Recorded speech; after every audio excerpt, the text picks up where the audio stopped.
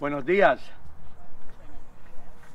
It's truly an honor and a privilege to be here this morning on this beautiful, brisk day in Reading, PA. It is with great pleasure and enthusiasm that I stand before you to welcome you to this significant event hosted by the Pennsylvania Department of Conservation and Natural Resources. I extend my heartfelt gratitude to DCNR for their continued support and dedication to enhancing the quality of lives in our communities. Today we gather to celebrate the announcement of a remarkable initiative, a generous $4 million in grant opportunities for planting trees in underserved community throughout the Community Conservation Partnership Program in Pennsylvania. Trees play a vital role in fostering a healthy and vibrant environment. And this initiative will contribute to the well-being of our residents. As we stand here in this beautiful Schlegel Park, please take it all in, I am reminded of the transformative power of green spaces, which is very special to me.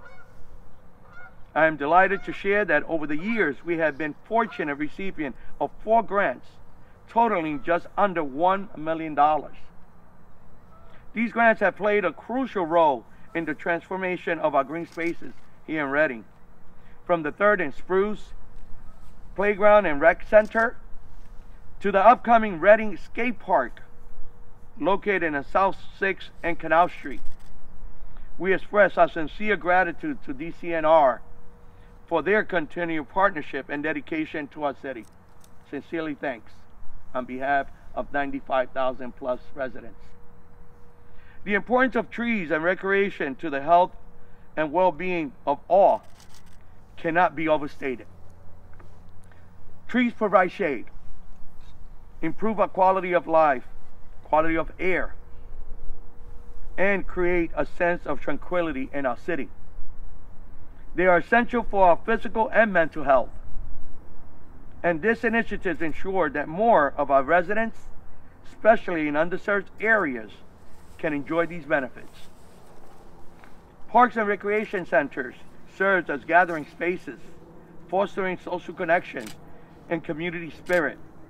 They promote an active lifestyle, contributing to the overall health of our residents. In fact, why it's so important to me and so special, these initiatives, because it reminds me, going back 20 years ago, as I lived in New York City with my wife, we were at a park not far from our home. And as you know, New York City, that doesn't come across very close to each other. And I remember a conversation with my wife who says, wouldn't it be nice for us to relocate to an area where we could enjoy this beautiful scenery that we have right here in this park today? Move forward, we found Reading, and I'm grateful for that. It is a great pride that I share. Reading, PA is recognized as one of the Tree Cities USA. This esteemed title reflects our commitment to preserving and expanding our urban forests. Today, I'm honored to introduce a key figure behind this transformative initiative, Secretary Cindy Adams Dunn of the Pennsylvania Department of Conservation and Natural Resources. Her efforts and vision have paved the way for these grants, and I'm so excited for the positive impact they will have in our community. So thank you, and without ado, I invite Secretary Dunn to share more about this remarkable endeavor.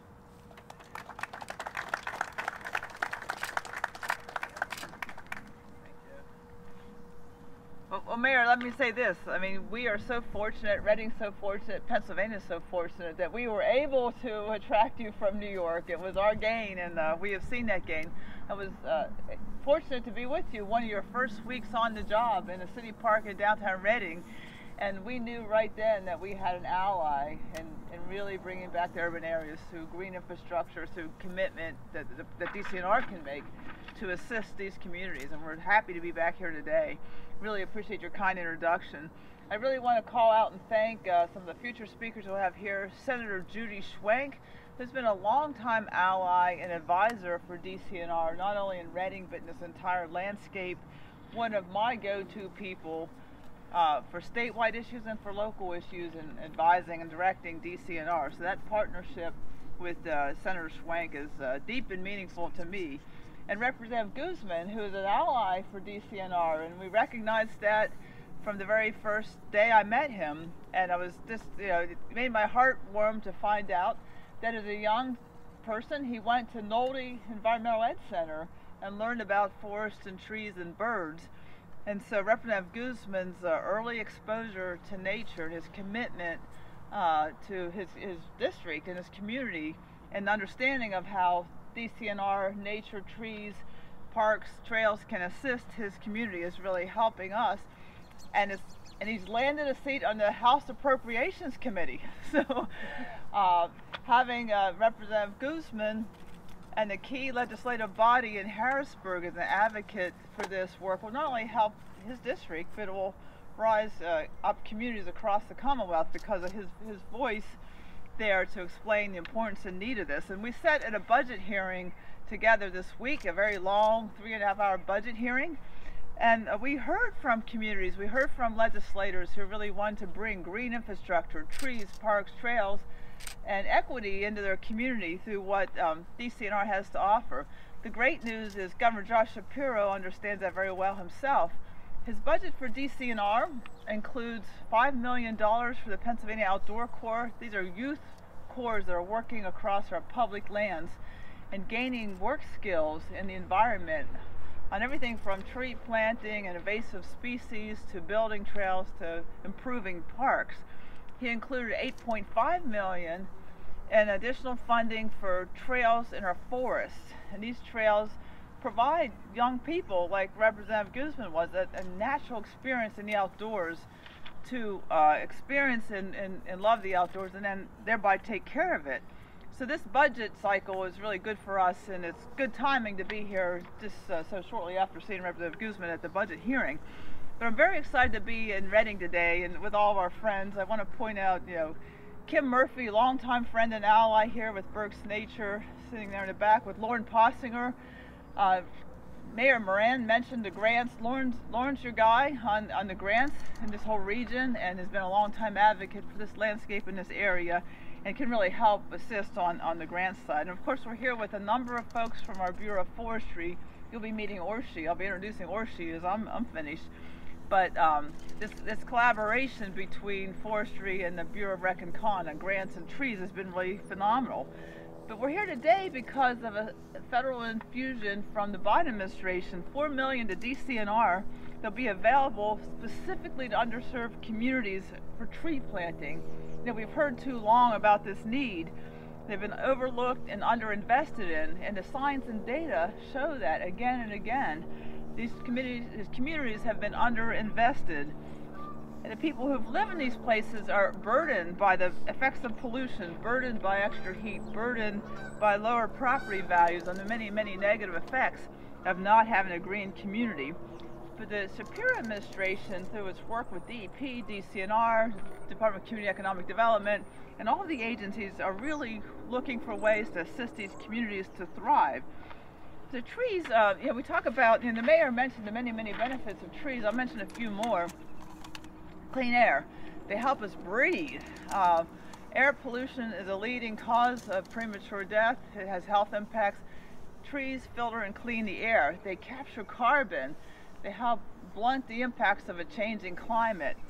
They help cool the city streets. A lot of people think that, when they think about weather events that kill people, they think about hurricanes, tornadoes, and they certainly can be deadly. But the number one weather-related deadly effect is urban heat, summertime heat. When a heat dome settles over an urban community and that concrete just holds the heat, magnifies the heat. One study in Philadelphia showed the neighborhoods that were densely concrete with no trees were 22 degrees hotter than communities with tree-lined streets. And so this can save lives. Trees can save lives in the denser parts of an urban community. So shading and cleaning the air. They prevent destructive flooding. They absorb floodwaters, blunt the impacts of these climate-driven deluges of water. They reduce stress and lower people's blood pressure. I think we all know, we're happier around trees. I mean, you can feel it. Trees make people healthier, and they make the urban cities, the cities and the communities more beautiful. Trees beautify the landscape, and they raise property values. Houses on a street with trees have higher value than those without. So that's another benefit to trees, especially in an urban community. So we're obviously very excited to be here to announce this grant for Reading and the other communities, and we think it'll be transformative in helping to improve people's lives. So now I'll be turning us over to Orshi Lazar, who's DCNR's phenomenal community tree specialist, to tell you more about the impact the funding will have specifically here in the Reading area. Orshi?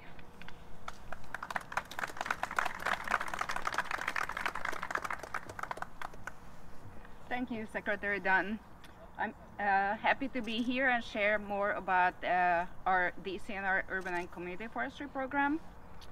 A tree in a nearby yard or a park can create long-time fond memories.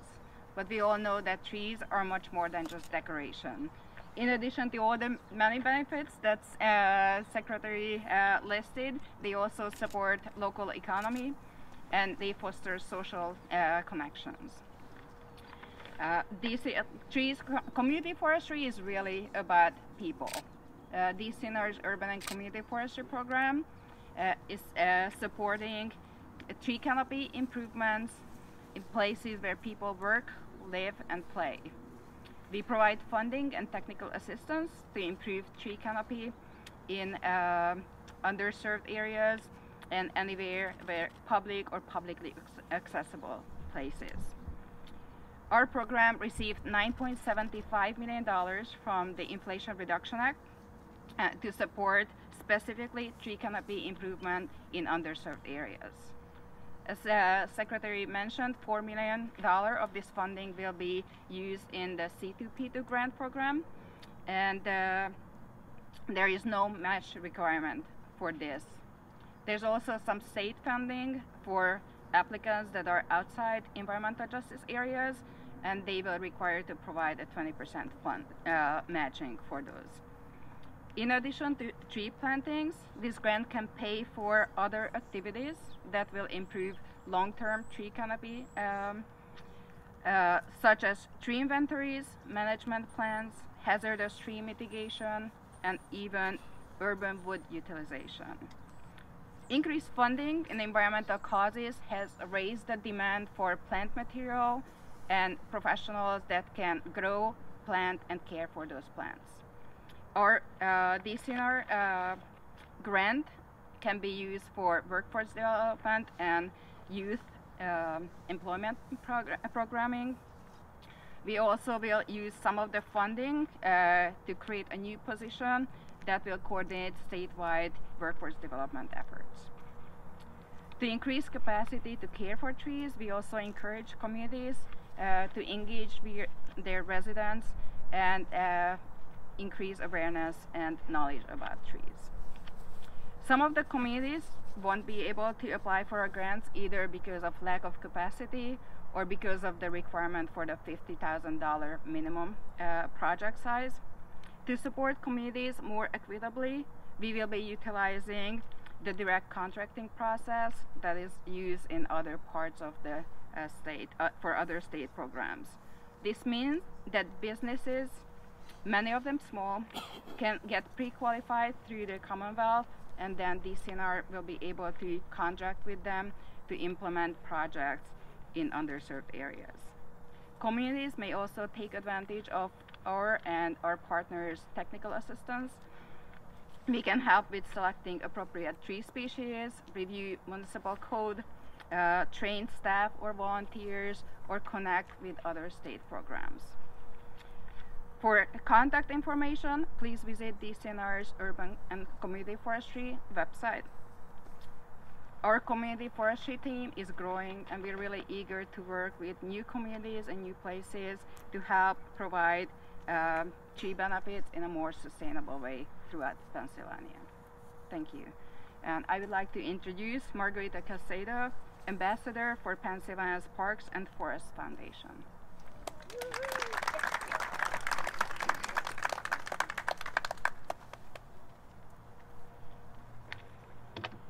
Buenos días. Mi nombre es Margarita Caicedo y estoy aquí en representación de la Fundación de Parques y Bosques de Pensilvania. Estoy muy feliz de estar acá, especialmente para hablar de algo tan importante como es el programa de silvicultura urbana del DCNR. Silvicultura, esa palabrita está como rara, pero es la correcta y nosotros, para entendernos mejor, vamos a hablar de la forestación urbana. Este programa se ocupa del cultivo y la gestión de los árboles en las ciudades.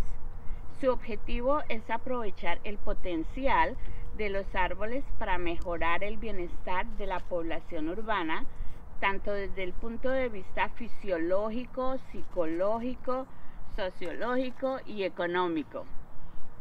Todos desarrollamos conexiones emocionales con los árboles. Todos nos sentimos felices cuando hay árboles, como el árbol en el parque o el del patio de la casa. Podemos crear recuerdos que nos van a durar para toda la vida. Pero los árboles también son importantísimos para nuestra salud y nuestro bienestar. Como lo decía la secretaria Dunn, juegan un papel muy importante, sobre todo en las ciudades. El programa forestal urbano y comunitario del DCNR apoya las mejoras del tendido de árboles donde todas las personas vivimos, trabajamos, jugamos, nos recreamos. El programa proporciona financiamiento y asistencia técnica para una mejor gestión del arbolado público. El programa recibió 9.75 millones de la Ley de Reducción de la Inflación para apoyar el trabajo del tendido de árboles en comunidades desfavorecidas. 4 de esos millones de dólares están disponibles a través de la subvención del Programa de Asociación para la Conservación Comunitaria. Esto no necesita contrapartida. Habrán otras comunidades que tal vez no son elegibles y van a necesitar una contrapartida de solamente 20%.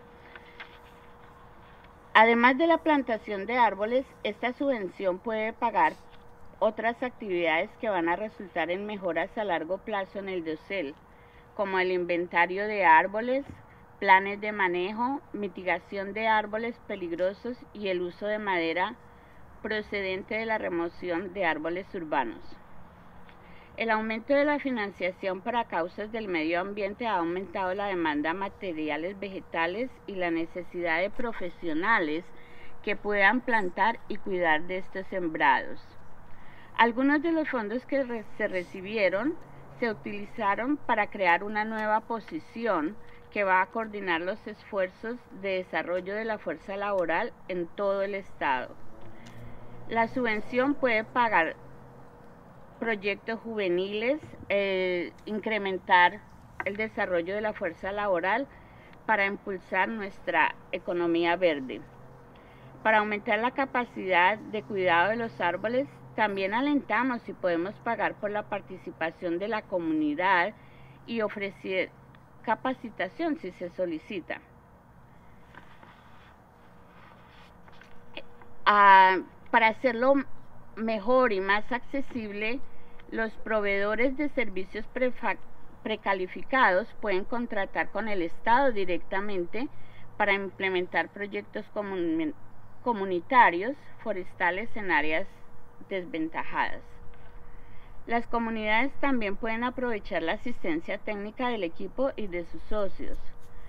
Se puede ayudar a seleccionar las especies de los árboles adecuadas, revisar los códigos municipales, capacitar al personal y a los voluntarios o proporcionar alguna otra asistencia que sea necesaria. Este equipo está creciendo y esperamos trabajar en más lugares, llegar a muchísimos más lugares a proporcionar los beneficios de tener más árboles y de una manera más equitativa en todo Pensilvania.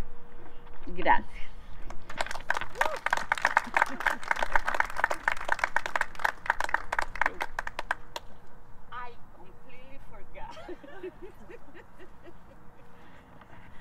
Good morning. Thank you, everybody, for being here today. Hey, it's almost spring. It's a little chilly, but it's March 1st, people. And you'll notice some newly planted trees behind me. I think they were anyway. If the ground's not frozen, you can plant. They won't start growing yet, but just to inspire us, that's what we're all about today. I'd like to, first of all, acknowledge some very important people here. And just Secretary, again, welcome. Just to get you to know the fact that almost all of our city council is here because they really believe this is something that's important. Let me start by introducing, I'll just go right over across the line, Chris Miller, City Councilman, Donna Reed, President of Council, Melissa Ventura, who is also a councilwoman, and Jamie Baez, who is also a councilman, and even our city auditor is here, Maria Rodriguez. So very glad to see all of you. And someone that I really want to point out, just to emphasize how important this is to this community, our new Public Works Director, Kyle Ziever. It's my old friend. Kyle got his start as the city horticulturist. What does that tell you about the culture and what green spaces mean to us in this community? An awful lot. So kudos to all of you for being here today. I appreciate it. I'm a horticulturist by training and trade. That's where I got my start. So being here today is really, really special to me. And I want to situate you and put this in context here. This is, of course, a city park that is, if you look around, you see a ball field. That ball field is used a lot. I think my husband played fast-pitch softball on that particular field. There's a playground over there. And there's also a swimming pool, one of the few in the city. So it is an important recreational space. And it's also on the edge of something we call the 18th Wonder. The 18th Wonder Improvement District, which is an area, it's like we're creating a landscape where we're trying to connect people to places where they need to shop, like the shopping center over there, to other businesses, connecting people to trails, to the park, and of course, one of our housing projects is behind us as well, the Oak Brook Housing Project. So while you feel like you're almost in a country setting, except for the occasional sound of the traffic from the bypass, you're in the city. You really are, and this, you can tell, is something that we value in our community. So Secretary Dunn, to you and your team, this is a really good idea, because certainly our cities, and even the small ones that will need some assistance in helping even to apply for this, all of us can create, all of them want to create those kinds of spaces for their residents so that they can feel connected to nature as well. You know, as I'm standing here, I'm also thinking too, notice those newly planted trees. They have plastic tubes on them. Those are tree guards. I'm sorry, I have to give you a horticulture lesson here.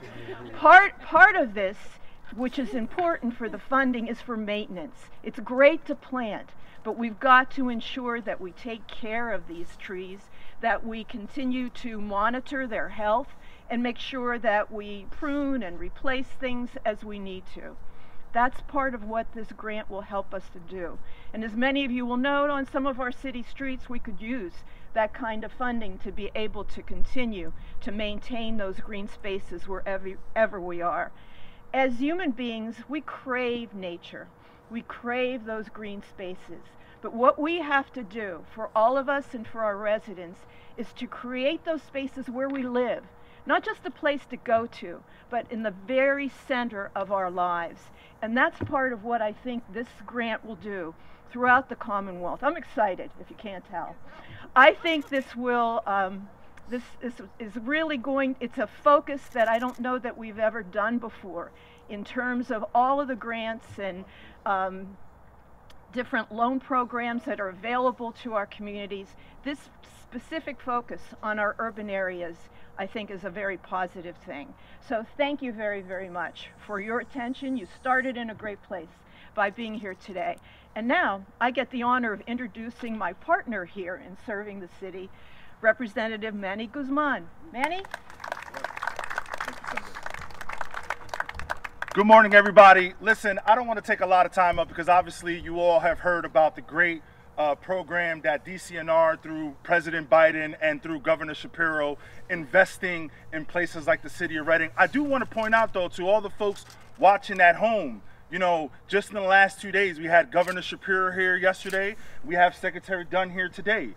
And I hope that this is proof positive, not just to the mayor, but to the people at home about the advocacy that we're doing, not just myself, but Senator Schwank and Representative Cepeda Freites fighting for the city of Reading. And I think finally that advocacy is starting to pay due, Mayor, and I'm very happy to see that. Listen, this is a place in Schlegel Park that has a lot of great memories for me. As the senator said, you know, played baseball here, swam in the pool there, played basketball in the park there as well. A lot of great memories in this park. I remember though when I first moved to Reading, we moved into South 6th Street, and that was one of those areas that once we moved in, all the trees got cut down on the block. And I remember growing up on South 6th Street and going to Tyson Shaner and wondering why our block was so hot compared to all the other blocks around around the radius. And it wasn't until I was older that I realized the importance of trees and the importance of that shade, and not just for quality of life, but also for bringing down the temperature in urban areas like South 6th Street and across places of the city of Reading. And so it's these initiatives, not just planting trees here in Schlegel Park, but I want to make sure that we plant trees all across the blocks in the city of Reading that are missing trees, that need that quality of life, that need that shade, to not only just bring the temperature down, right, but also increase the quality of life for you, your neighbors, your friends, and your family. So mi gente watching at home and here today, I just want you all to know that we are thankful for the governor's commitment to the city of Reading, to programs like these, and I promise you that this is not the end of this investment. We're going for a lot more. Thank you very much, y'all.